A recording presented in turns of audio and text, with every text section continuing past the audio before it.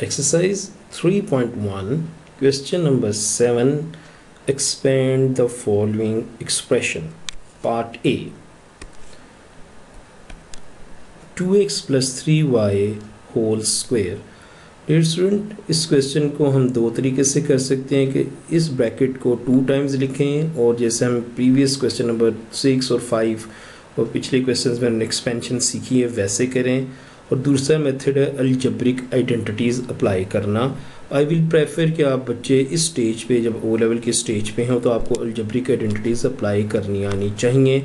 वो क्या है जी, a plus B whole square. So A square plus 2ab plus B square.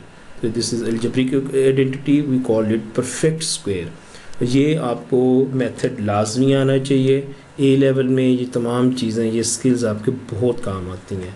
इसी तरीके से आपके पास एक सेकंड आइडेंटिटी है, a minus B whole square, A square minus 2ab plus B square.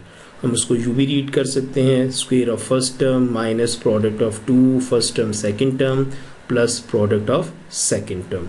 तो हमारे पास इस पार्ट ए में आपके पास जो फर्स्ट टर्म है 2x है, सेकंड टर्म है 3y। तो हम लिखेंगे square of first term plus 2 multiplied by first term multiply by second term plus square of second term. जो साइन इधर होगा वो 2 वाले जिस प्रोडक्ट वाले के साथ वही साइन लगेगा। इधर नेगेटिव है तो इधर नेगेटिव आएगा, इधर पॉजिटिव है तो इधर पॉजिटिव आएगा।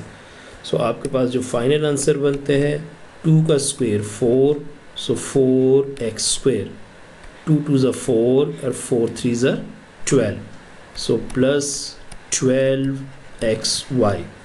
3 का स्क्वेयर 9 एंड y का स्क्वेयर y स्क्वेयर, सो 4x square plus 12xy plus 9y square. Part B, b plus 7 whole square. हम अलजेब्रिक आइडेंटिटी अप्लाई करेंगे, a plus B whole square, A square plus 2ab plus B square, square of first term. तो हमारे पास first term p है, second term 7 है और इनके दरमियान p plus sign है। तो हम इसको एक्सपेंड कर देते हैं by applying algebraic identities. Square of first term plus 2 multiplied by first term multiplied by second term, so product of first term and second term plus square of second term। इसको अब आप simplify कर लें, p square 2 7s are 14 plus 14p और 7 square is 49। Part c, 5x minus 3y whole square. Algebraic identity apply करेंगे, a minus B whole square, A square minus 2ab plus B square. जब इधर negative हो तो ये product वाली term के साथ नेगेटिव आता है। यहाँ पे हमारे पास फर्स्ट टर्म 5x है, सेकंड टर्म 3y है। सो square of first term minus, क्योंकि इधर माइनस है तो यहाँ पे माइनस आएगा, product of 2 first term and second term plus, यहाँ पे हमेशा प्लस आएगा, और square of second term.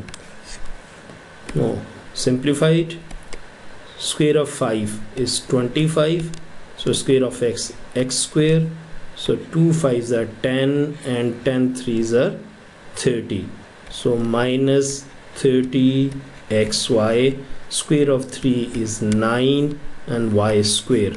So your final answer is 25x square minus 30xy plus 9y। Part D, 5m plus 3 whole square। तो algebraic identity apply करेंगे। हमारे पास दो terms हैं 5m और 3, first term is 5m, second term is 3। So square of first term, यहाँ पे plus sign है तो ये प्लस आएगा, product of 2 first term second term of second term plus product of second term. और simplify कर लेते हैं इसको, square of 5 is 25m square, 2 5s are 10 and it's a 30 plus 30m, and square of 3 is 9. So 25m square plus 30m plus 9 is your final answer.